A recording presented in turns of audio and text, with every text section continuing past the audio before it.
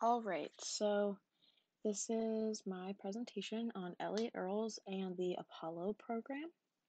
And first, we're going to talk about the Apollo program because that kind of came first, just historically. So, a little bit of background. The space race was a competition in the late 50s and even into the 70s between Russia, which at the time was called SSR or USSR, and between the United States during the Cold War to basically just discover the unexplored areas of space and to create this like rivalry and show authority against each other. So the Soviet Union achieved the first successful space launch on October 4th, 1957 of Sputnik 1.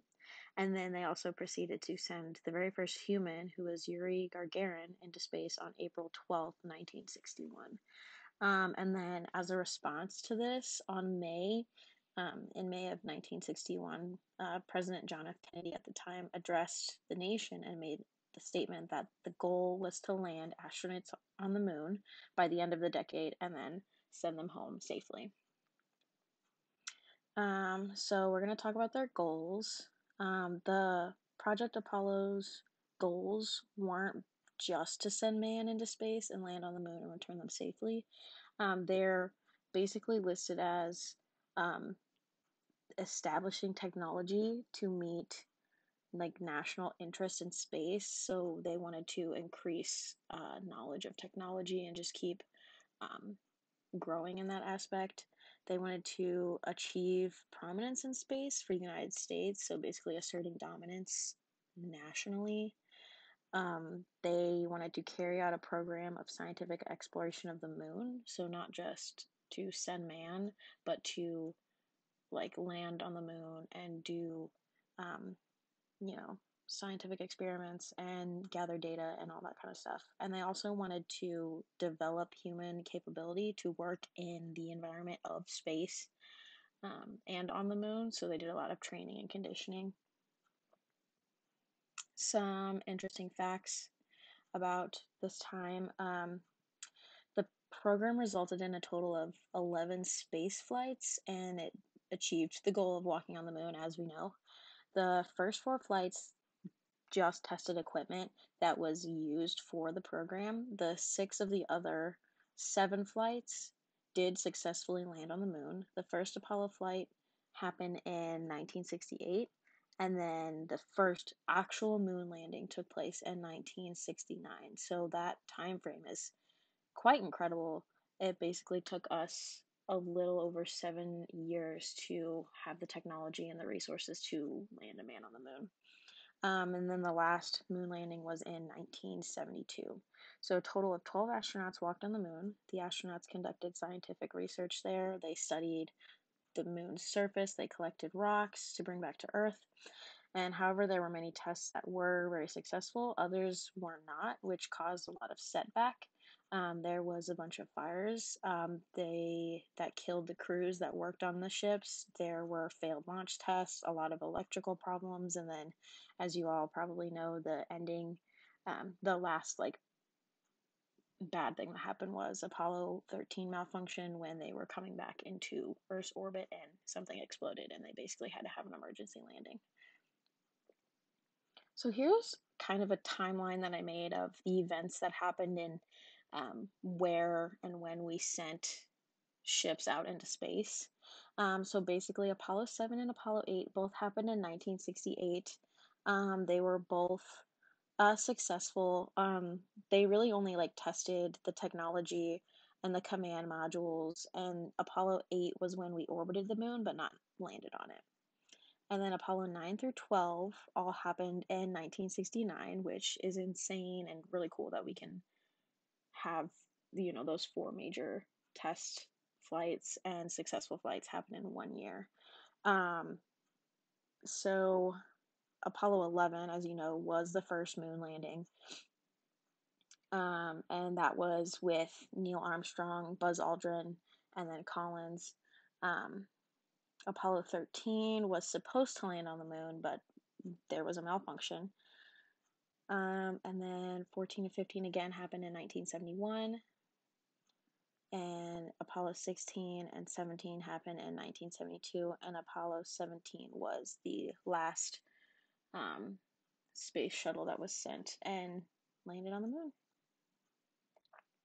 So the importance of this program is basically that NASA did, in fact, meet their goal of putting a man on the moon, as well as navigating around other obstacles in their way. They achieved a lot of firsts for America, as well as a lot of firsts for mankind in general. These missions made further exploration and achievements possible in space and of other planets and stuff like that. So now we're going to talk about Elliott Earls. And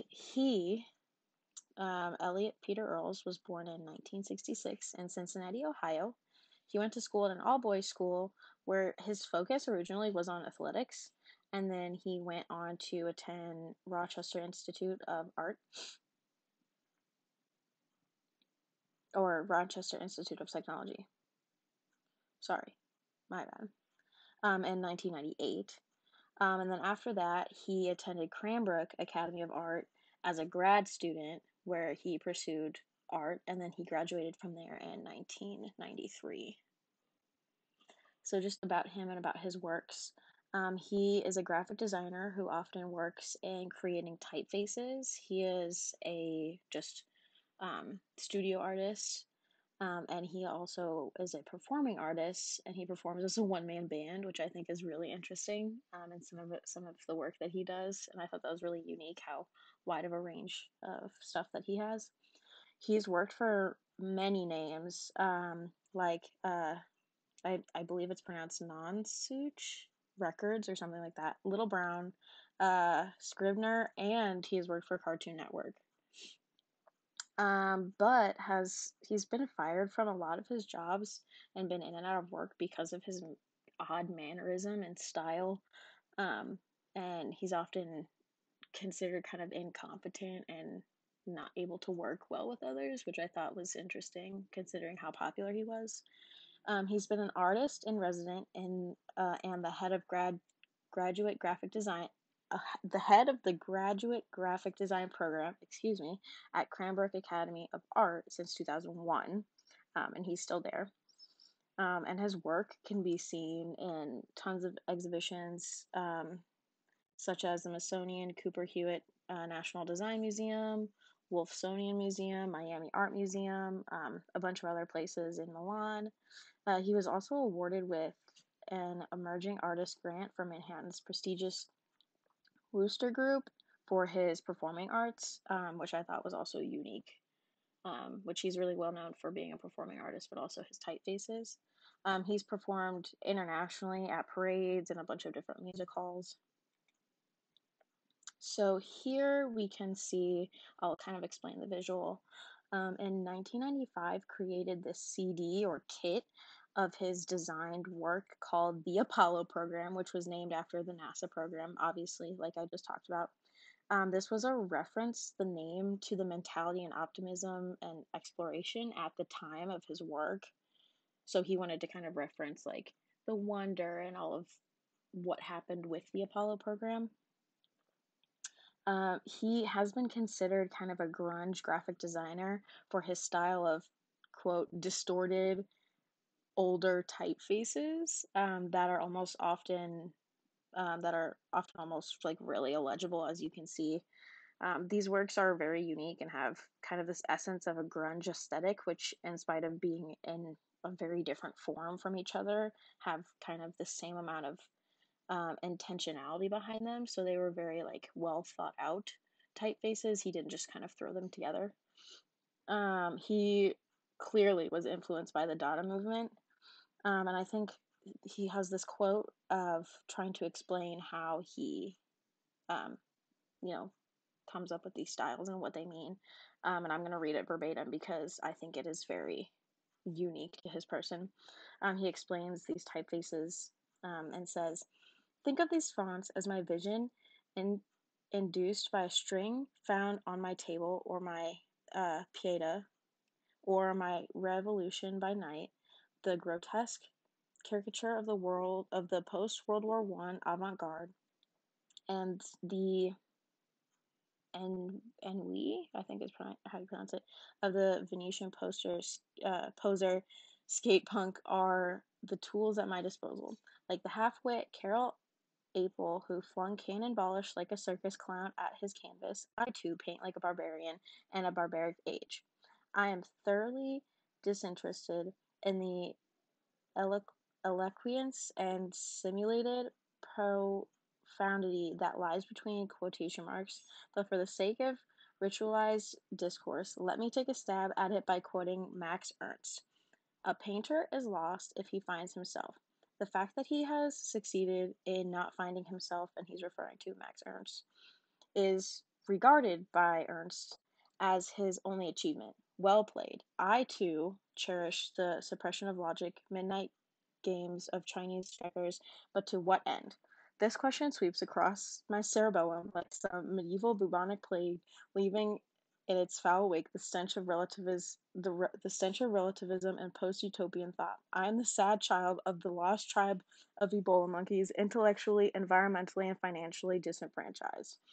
And let me just say, if that doesn't speak to what kind of character he had, I really don't know what does. Because to me, that entire paragraph is just hilarious and like screams kind of the like chaos of his character and his work. So basically, this is his blue eyeshadow typeface made in 1993. This is the Venus Dioxide and Typhoid Mary made in 1994, and there are two variations of each. And this is his Jigsaw Drop Shadow made in 1998. And these are his most, I would say, well-known works. And other than that, these are my sources. Thanks, guys.